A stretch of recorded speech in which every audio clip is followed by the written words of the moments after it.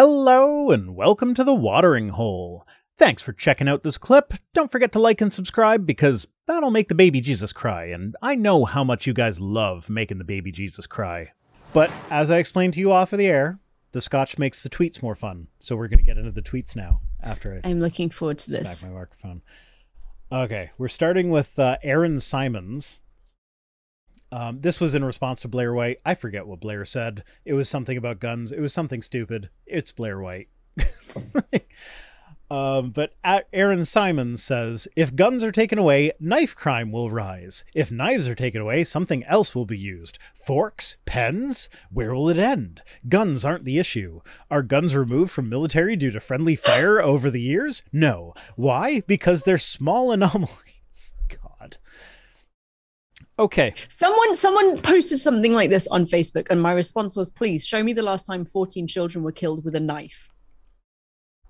That's like, that's what I said. Was like, if I'm in some scenario where like some evil god says, hey, I'm making someone attack your kid's school, you get to choose the weapon. He's either using an AR-15 or a knife. I'm picking the fucking knife. Yeah. Every time. No question. No thought required. It's a knife. And I actually posted something to that effect on Twitter, and I had someone respond to that with be like, oh, well, knife wounds are actually like really, really nasty and they're more damaging than gun wounds. Like, not AR-15 wounds. Decapitated. It's like, not, okay, first off, not AR-15 wounds, maybe handgun wounds, but not AR-15. Like I've read accounts of ER doctors that have responded, like they've been responsible for patients that come out of these mass shootings. The AR-15 just destroys any organ that a bullet from it touches. Completely destroys it. Knives don't do that. But then also, like, you hear about these stories of people that like attempted murders where the person was stabbed 13 times and they still didn't die. Pulled through still. It is hard. And it was one person, because you physically cannot do the same like level of damage to that many people in that short space of time. Yeah. With a knife. No, you can't. It's not possible. And unless you're like an X-Man or something. Maybe this is callous of me, but like if the knife attacker is focused on one person, then every other person can run away or even maybe stop them. Like it's much easier to stop someone with a knife than with an assault rifle. Yeah. I'm not tackling someone with an assault rifle. And like even like the kid's running away. Yeah, maybe he can throw the knife, but like A, it's really hard to throw a knife with enough accuracy to actually do any damage. And B, he's now thrown his only weapon. So attack is over. You've got the weapon now. Like, so yeah, no, it's not the gotcha that they think it is. No, like, not even close. Just, it's dumb. People are commenting on the kitty. Yeah, the kitty's. I mean, the kitty is important. The kitty is here because she thinks she doesn't have food in her dish, but she does, and it's just about medicine time. She likes her medicine food. Like she doesn't take pills very well, but she takes the medicine crushed up in like a pate. And she likes the pate better than her dry food. So she's like, yeah, I have dry food, but it's about medicine time, so I'm going to bug him, and maybe he'll feed me medicine. All right, and we've got some Dinesh D'Souza tweets. The January 6th hearings aren't a trial. Like, no, they're not. No, they're not. They're here. They're literally not a trial. That's why they're called hearings and not the January 6th trials. There is no other side. Like, yeah, because the other side doesn't have any good points. This is a show trial in Stalin mode. Guilty until proven innocent. Nope, it's not. Actually, this isn't a trial. This is a presentation of the findings of the committee. And if the presentation of the findings has you feeling like it's guilty until proven innocent, then maybe he's guilty, because they're not actually doing a trial. They're just presenting their findings. He says, no wonder the left loves it. It's a symbol of the tyrannical one-party state they are trying to install in this country.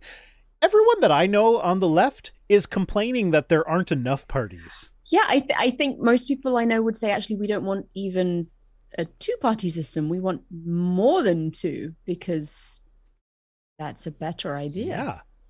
Like I like the Canadian system where like I can vote for the NDP party and it's not throwing my vote away. Yeah, right. But they're not one of the two major parties. Like, Yeah. I actually have an NDP representative in the federal government right now. I used to vote Liberal Democrat when I was in the UK. NDP, for the record, is the New Democratic Party. They would basically be like, it's hard to compare them to something in the States. If AOC joined a party in Canada, it would be the NDP, probably. Might be the Green Party, but probably NDP, because they're more realistic than the Greens. Donald Boatger for $5 says, so kids in the Uvalde are just small anomalies, eh? Nice. Yeah, that's a good point. Yeah. So I'm getting from the A that maybe you're Canadian, Donald? Or British. I say A a lot. You know what? I've gone on rants about this before, but since you are British, maybe you'll appreciate this a bit more than the Americans. But the Google spell check drives me fucking nuts. Because as a Canadian, I have to choose between setting my Google spell check thing to either British English or American English. There is no Canadian English. And Canadian English is this weird hybrid of the two, where yes, I throw the extra U's in, but also I spell realize with a Z instead of an S. Ooh, witchcraft. Yeah. So like if I set it to British English, it'll trip you up on the Z's. Yeah. I've been in the US long enough now that I legitimately forget the correct way to spell things. I second guess myself very regularly on, does this have a Z or an S? And does a U go in here? And also pronunciation, like how do I pronounce this word?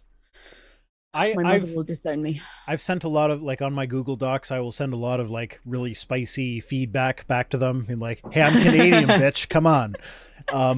But that I've basically just gotten used to like a bunch of words being underlined in either blue or red, depending. Yeah, when we do, I'm currently editing the second Sumerian grammar book that Josh and I are putting together, and it's half Sumerian, so there's just red absolutely everywhere, which is really frustrating because if there is an actual English typo, it's incredibly difficult to see it because every fifth word is underlined in red anyway. Yeah. Yeah. Anyway, I think we kind of tore that apart as we went through it. Yeah. But we've got another Dinesh D'Souza. Oh, good. It says, for Bill Barr, thousands of random people going around cities like Atlanta and Phoenix make geo-tracking the mules. For reference, if you're not familiar with his 2,000 mules thing, I'll get into that later. Is this like the geo-tracking wild the mules hogs? Utterly impossible. No. By this logic, thousands of people going around Washington, D.C. on January 6, 2021 would make geo-tracking of the Capitol protesters also impossible. So, a lot of things here. Okay, so the 2,000 Mules documentary, my understanding is that I haven't actually seen the whole thing. My understanding is that the premise is that Dinesh D'Souza or his organization bought geo-tracking data from the cell providers on millions upon millions of cell phones for these various cities, like Atlanta and Phoenix. Millions of people live there. Mm-hmm.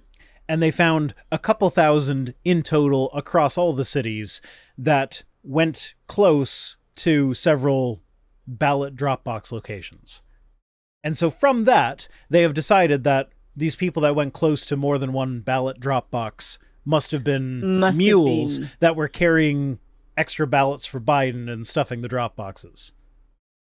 So I need to introduce a phrase at this point to Mr. D'Souza. Correlation does not equal causation. Also, maybe just the law of large numbers. Yes. Yes. Like when you have a city full of millions of people, there will be several thousand that go past the same few points. Especially because ballot drop boxes are often in community centers where places where people are likely to go past anyway. But then he's saying that by this logic, you couldn't use geo-tracking data to show that the Capitol protesters, the Capitol rioters, the Capitol insurrectionists were actually at the Capitol. But like that whole thing wasn't based on... do that. But even so, just ignore that. That whole thing was not based on geo-tracking data. That was based on like actually seeing the people there doing it.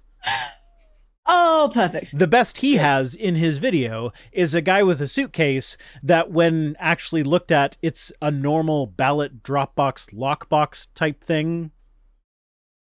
Like, that's the best he's got, is a thing that's normally at these They ballot walked locations. past a thing. Mm-hmm.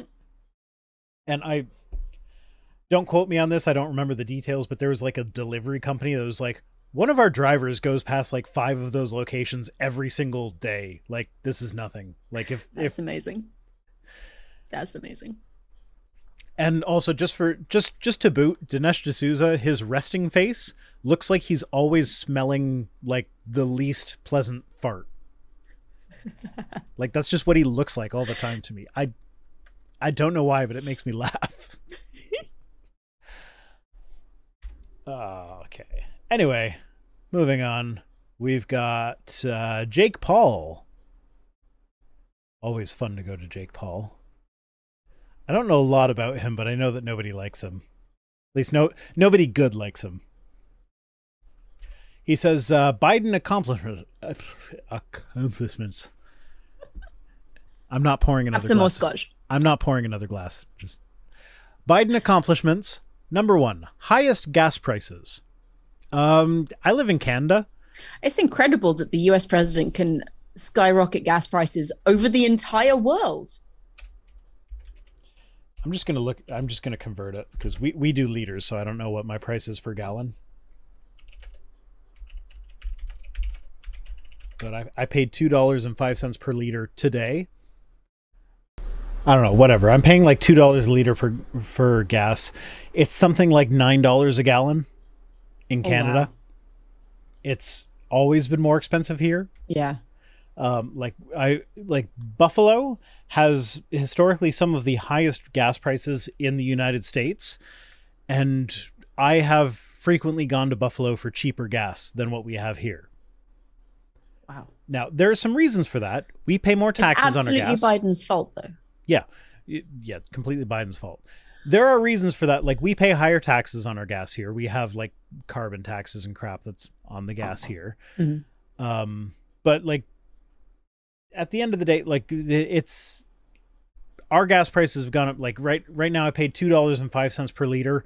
Normally, we pay about $1 per liter. $1.30 was considered high, and we're at $2.05. Yeah, that's not Biden. Yes, it is. It's the world. The entire world is like Biden. maybe a war in Ukraine with Russia, one of the world's leading oil producers. Or absolutely Biden. Yeah, sure, it's Biden. Worst inflation. I'm not an economist. I don't know what's going on with the inflation. No, I don't, but I'm pretty sure the president doesn't control inflation levels. He can control the country's reaction to it to a degree. I don't know. Whatever.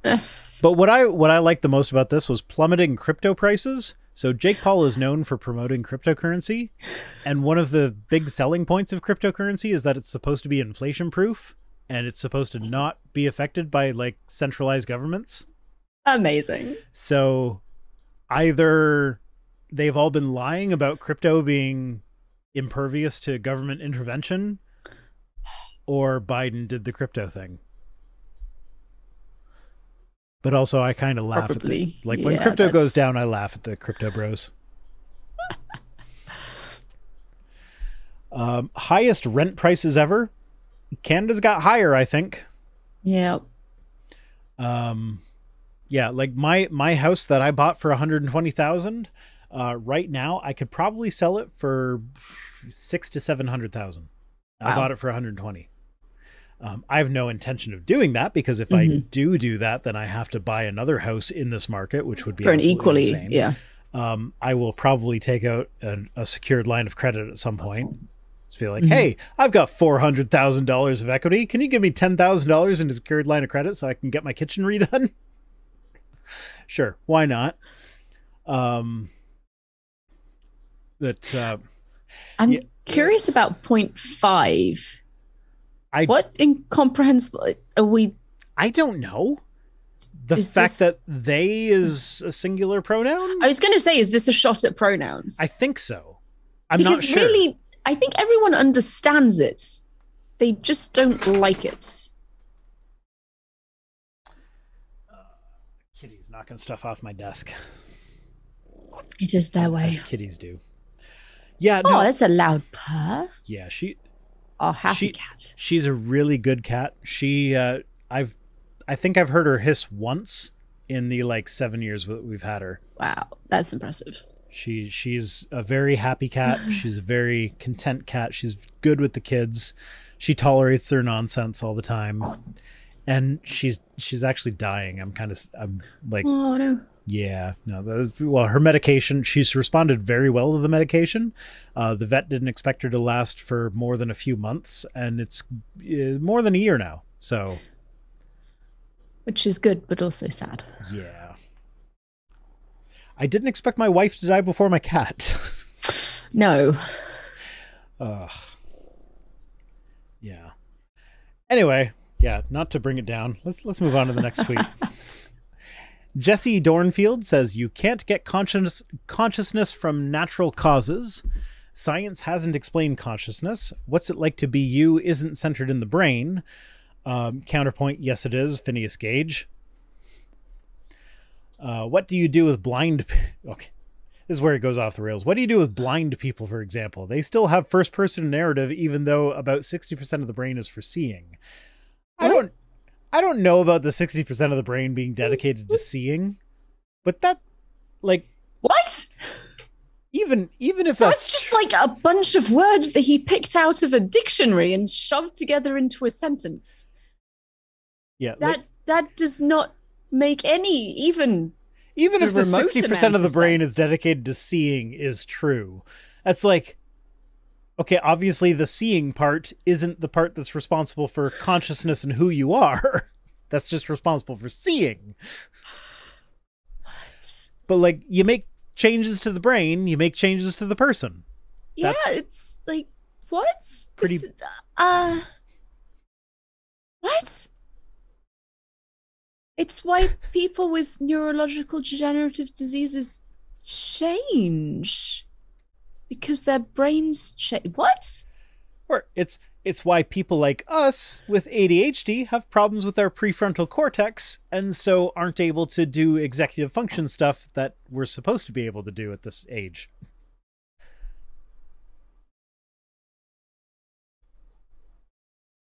That one has me stumped. Yeah, this is a weird one. Yeah. I'm very confused about the blind person bits. Is he saying that blind people should not have a sense of self? Yeah, I think they're saying blind? that, like, I think they're saying that if consciousness is derived from the brain, then blind people wouldn't have it because so much of the brain is dedicated to sight. Well, surely if they're blind, maybe they have space in their brain for other things. Maybe. You'd think. Maybe. I mean, I have no idea. I actually have no idea how it works. Maybe our brains are adaptable and can, like, compensate for things. Shocking. This person's an idiot. I'm just, yeah. Yeah, I don't even know what to do with that one. Anyway, moving on. Rob Robinson. Oh, Rob Robinson.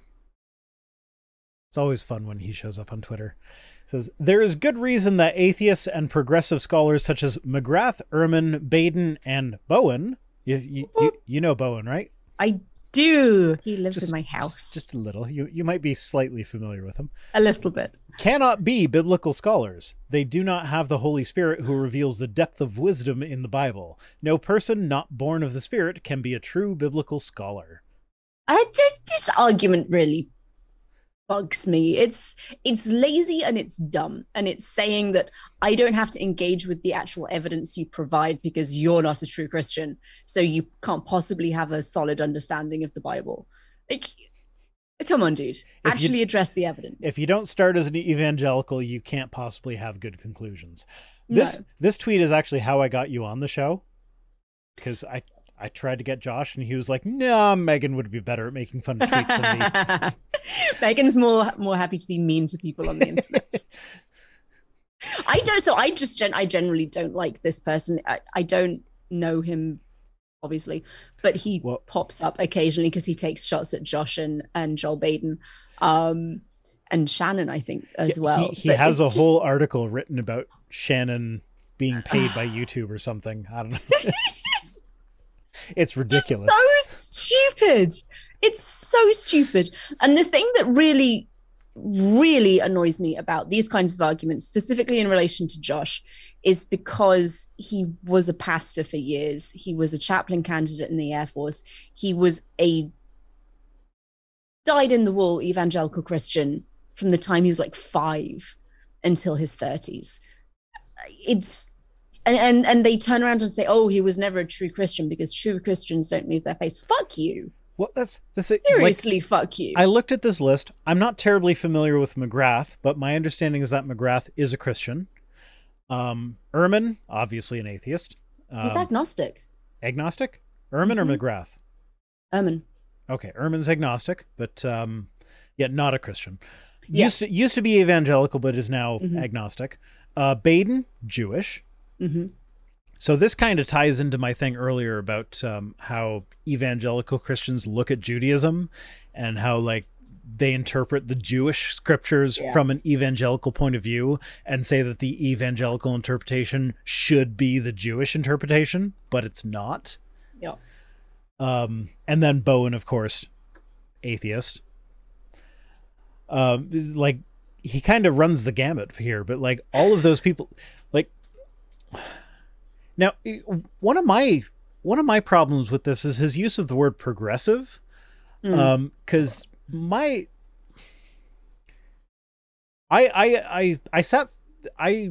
sat in on a class with Professor Baden on the Book of Exodus, and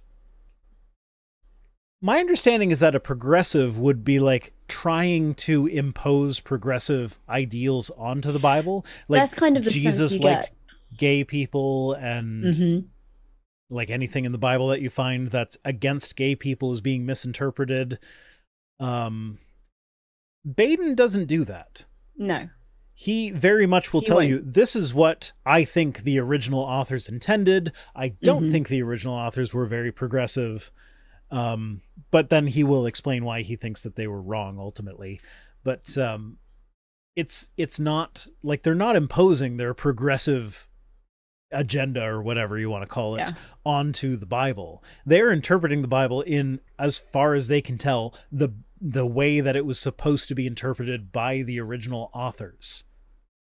But therein lies the problem, because they're interpreting it as an ancient text and not as a divinely inspired like rule book for how modern people should live. Yeah, and this is where I hate that evangelicals do this, because like, and I will fully admit that atheists kind of fall into this, is that the Bible is so it teaches all these shit things. You can't learn anything from the Bible. The Bible is a beautiful insight into ancient culture. It's fascinating. I would love to study the Bible and figure out what the original authors were intending, but the stupid evangelical just take everything in it literally approach just kind of kills all the nuance. Exactly. You lose so much by taking it that way. And it's I hate it. Like I love the Bible from a cultural perspective. But like it's fascinating. That doesn't mean you have to take the rules in the Bible as rules that we have to live our lives by now because they said so then. Yeah. I don't know. It's just weird to me that atheists tend to take a more nuanced view of the Bible than the people that accuse. Since getting involved in the atheist community, I have met so many people with such strong understandings of the Hebrew Bible specifically, because I don't talk to people about the New Testament so much, but such strong, detailed understandings of the Old Testament and scholarship surrounding the Old Testament. And they, by and large, spend far more time actually thinking about it and its cultural context than I would say most Christians I know. Because when you treat it as a source of inquiry rather than the end points that cannot be questioned, I think you get a much richer and deeper appreciation of it. I've made that the title of previous live streams, is that like the evangelical Christians lose the beauty of the Bible, because like, and they contribute to even atheists coming out thinking, oh, the Bible is nothing more than an immoral book of fairy tales written by goat herders. Yeah, it's like, no, it's so much more than that. If we could only get past this stupid literalist interpretation of things like Genesis. It's like, yeah, there are yeah, I know that the evangelicals don't take everything literally, but they take way too much literally. More than they should, certainly. Anyway, speaking of evangelicals, on to Frank Turek. Oh, goody. It says, if you think it's evil that God doesn't reveal himself to you more directly or more persuasively or in more ways, you're actually presupposing a standard that this God ought to do this. Well, where are you getting this ought from? Personally, I'm getting this from the verses in the Bible that say that God wants everybody to be saved. Yep. Like, I don't remember. I think it's in Peter. Somewhere, First Peter, I want to say. I don't remember specifically the verse, but there's one where it's like, it is not God's will that any should perish.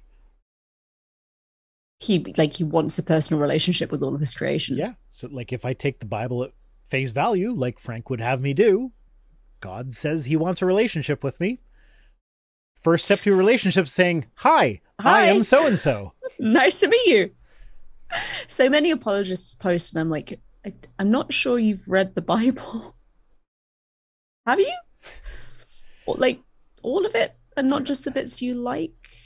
I feel like I have mixed feelings about Frank. I feel like his Twitter is run by someone else that's not as intelligent as him, but also he's not very intelligent.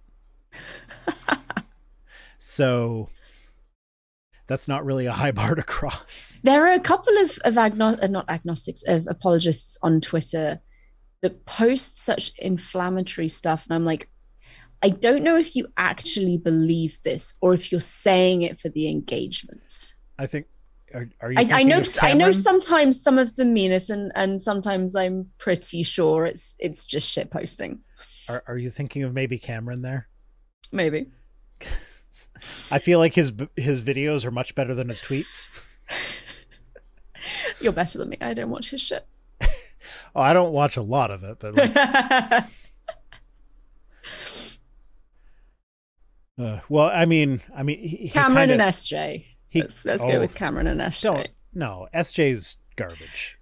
Oh, she is. She absolutely is. She's just hot garbage. But I think some of her stuff is posted to be deliberately inflammatory. Yeah. Rather than because it's a sincerely held view. Yeah, but at least Cameron, I can see he's trying to drive engagement to his YouTube channel, which I think is his main source of income. SJ, I don't know what her goal is. Oh, Lord only knows. I think to piss me off personally.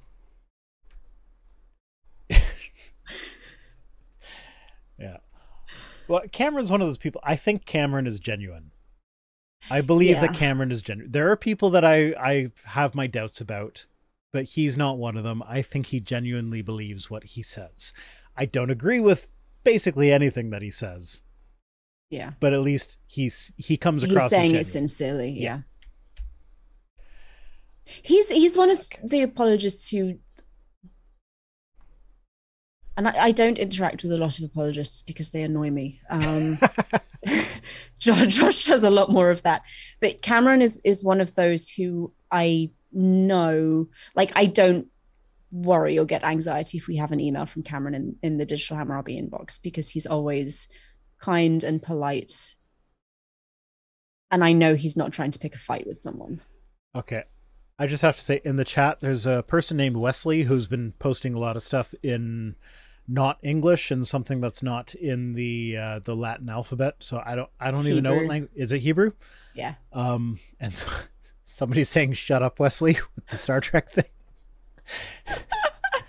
I don't know what Wesley is saying. I hope it's something relevant. We need Josh in here. And now he's doing it in Chinese. Oh no, Chinese! Wow. Okay, Wesley, come on. This is probably the wrong. Do I need to time you out? Please stop. Spambot promoting crypto? You'd think he'd do it in the language that's the same as the rest of the chat. My little 3-button thing isn't working. I was going to time him out. Oh, well. The stream's almost over anyway, but... there we go. Put user in timeout. There we go. Bye, Wesley. Shut up, Wesley! Oh. No one likes Wesley. I love Will Wheaton, but Wesley Crusher he's the greatest! But Wesley Crusher was so funny. kind of an annoying character. Yes. Yes, he was. He didn't age well either. He got more annoying, I feel, as he got older. Yeah, but they kind of sidelined him more as he got older. Like, they focused more on him when he was younger.